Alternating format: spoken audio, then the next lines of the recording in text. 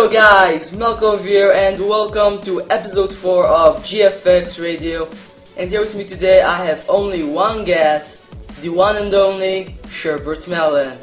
What's up guys? Everyone pretty much knows about you, I guess, but still, do you want to introduce yourself? Yeah, I might as well. So my name's Sherb. I've been doing graphics for the past 10-11 months, started in around October time. Probably most of you know me already, some of you might not, who knows. I think a lot of people are going to know me after that last edit that I just did. Yes. But yeah, so that is pretty much me. So yeah, there's Sherbertmelon, and regarding your last edit, Transformers, so do you want to talk about it, man? Yeah, so some people may have not realised, because not a lot of people read video descriptions. The video took about 35 hours to fully complete. That's everything from the speed art to the border to the video editing. But yeah, the speed art itself took about 8 hours, plus an extra hour on top of that, not recording. So it took a very, very long time. Yeah, I didn't actually sleep either, which was proper killer. I was thinking about it about maybe 15 hours in. Should I go to sleep? Should I not? But I turned around to myself and thought, fuck it. Dedication kicked in and just stayed awake and got that video out, and yeah, just went for it really. Yeah, well, that's pretty much Sherbertmelon, I guess. I mean, you are pretty much one of the guys that, dedicates so much time, to their speed art, I mean, yeah, the time is just... Yeah, the topic that we're gonna talk about today is the speed art prizes. The speed art competition prizes. So, would you wanna start? Speed art prizes. So, on my last speed art, it wasn't a speed art actually. It was a background competition, but people had to obviously post a speed art or a progression video. Yes. In terms of prizes, I think people that offer cash prizes kind of separates the real graphic designers from the people that just do it for the money. If that makes sense. Yes. So in my background competition, for example, I didn't offer a valuable prize except for first place that would win a background or layout. Was that you that won my competition actually? Thinking about it. Yeah. Oh wow. Small world. But yeah, I pretty much just offer promotional prizes because I think offering a cash prize just shows that people only really want to do it for the cash, if that makes sense. Yeah. So it really does show that people want to do it, to really get their name out there. They really want to do it because they enjoy doing it, instead of just doing it for the prizes, really, I guess. But yeah, what's your outtake on prizes? Money being involved in speed art competition prizes also shows that this community is actually growing pretty big and that it's also becoming more, kind of serious. Yeah. You know what I mean? Yeah, it's also, it's becoming big, and it's not only this, this community, there's also the VFX community, there's also the Call of Duty community. We are seeing, this YouTube thing pretty much, this whole YouTube thing, we are seeing money being involved in these competitions and contests. Yeah. And it's pretty much a confirmation that this community is growing pretty large, and I do agree with you, on the money aspect of yours, but yeah, I mean, I'll take an example. I think a few months ago, the Battle Los Angeles speed art I did. Yeah. Who doesn't? Now, that is true. You got a guy called iBasketCase. Some of you might know him. Yes. Well, he brought out a competition, and the top prize was £40, which is probably about $60, I'd probably say. Yeah, that's math. Now, I got a friend called Mousy that showed me that competition, and I was like, oh, that's pretty cool. And some of the people that entered, some of the entries were probably half an hour speed art, and I just turned around to myself and thought, have these people gone and done it for the money? Have they just gone and done a really quick edit and just tried to just throw it at him? But that's when I thought to myself, if this is something you really want, if you really enjoy doing graphics, then spend a lot of time on it. Don't just spend half an hour to an hour. That's why my Battle Los Angeles speed art ended up being 5 hours, 6 hours long. And, you know, I didn't really do it for the money, to be honest. I just wanted to, you know, create a piece that everyone would remember, something that would shock everybody, something like just wow the graphics community, really. And I think that's the effect Battle Los Angeles had on people. Yes. Would you agree? Or? Yes, I agree. Dedication in speed arts equals quality, and just, you know, it was a massive. We also, you know, in competition prizes, we also see background, you know what I mean, and avatars and stuff. But why would you include those, you know, when the people that will participate are, you know, graphic designers themselves? You know what I mean? What, me myself? Well, basically, I like to offer some of my work to, like I did to you, for example. Yes. Don't know whether you wanted one or not, but I don't know. I guess it's just a way of, you know, saying thank you for entering my competition. Congratulations, you won. It's just a way of me giving something back to the winner for the hard work and effort that got put into the background you made for me. So, I guess it's just a kind of like trading. You know? Can't think. Yeah. That's exactly the word I was thinking of.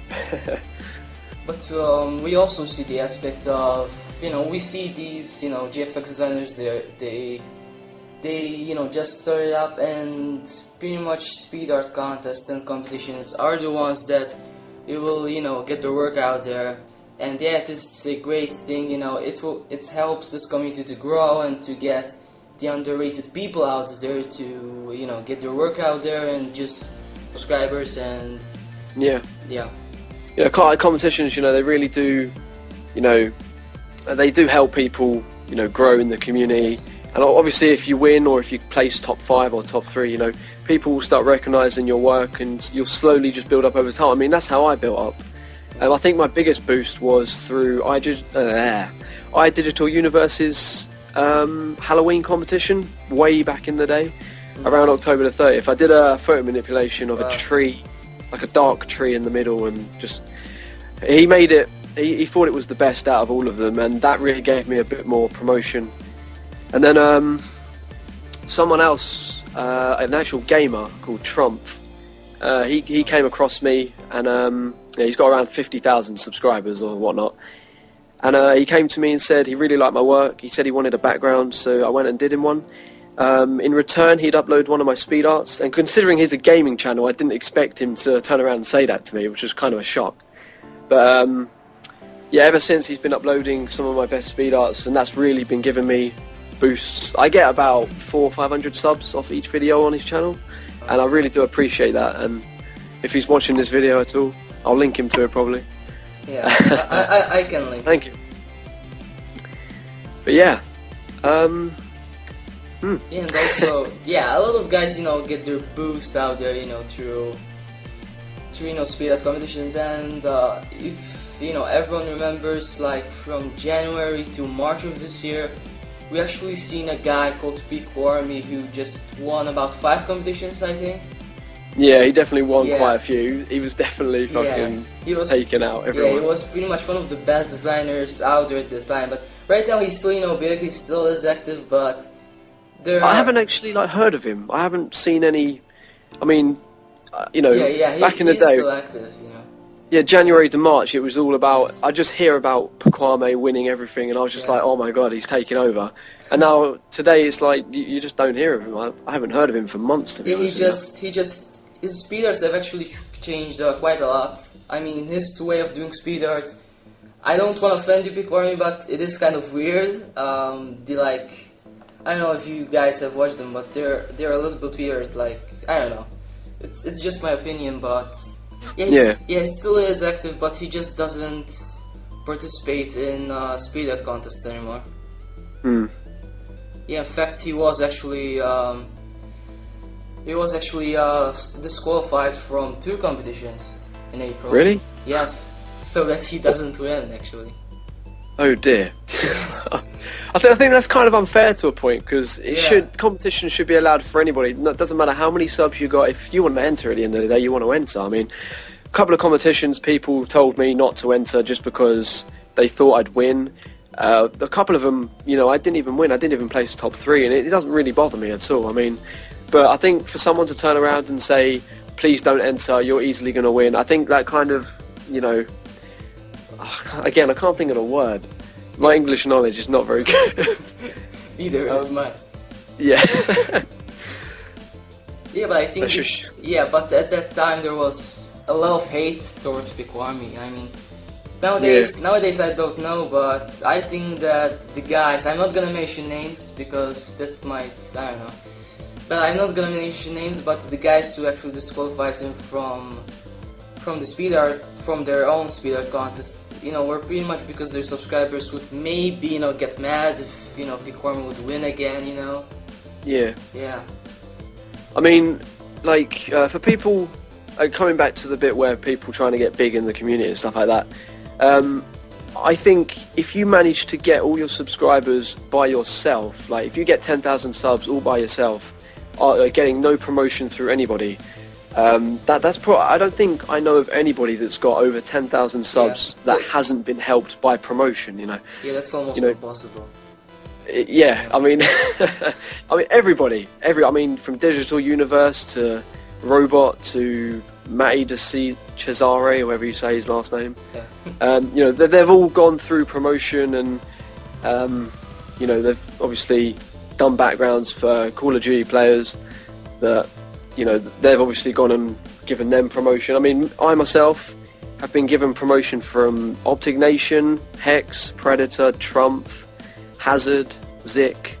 I could name so many. The list is just unreal. I mean, Team Noble even gave me a boost, and that got me to where I am now, and I appreciate every single one of them, and I appreciate every single one of my subscribers for just continuing to watch my videos and all of that. I mean, yes, you know, promotion and support from your subscribers is a really, I think the word is, you know, to describe it, is a key thing, you know, for someone to start up their channel and to, you know, get known. I mean, there are a lot of underrated graphics designers out there, you know, they're, you know, really talented and stuff, but why, if you're talented, why don't you promote yourself? If people like your work, they will promote you, you know? Yeah, I mean, it's all about just talking to people and really just spreading the word about, I mean, this Transformers speed art has topped 10,000 views in less than a day. Exactly. You know, you may look at all my other videos and not all of my videos have got that in a day, you know. That's because I really wanted to get it promoted. It's the biggest project I've done this year.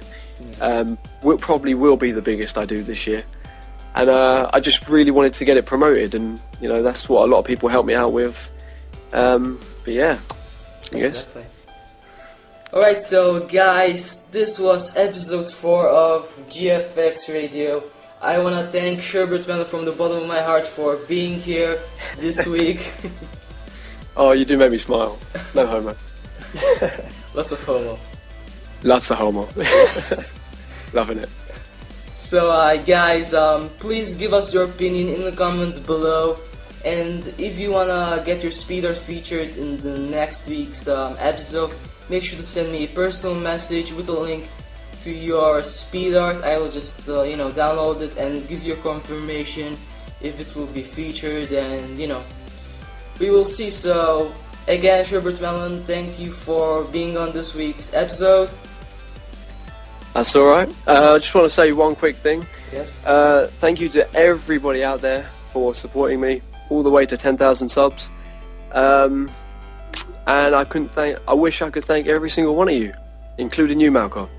Oh yeah, thanks. But I'll give you a nice kiss on the forehead when I see you. Aww. And I'll sign your forehead as well, and your arse cheek if you want. Oh, awesome. Anyways.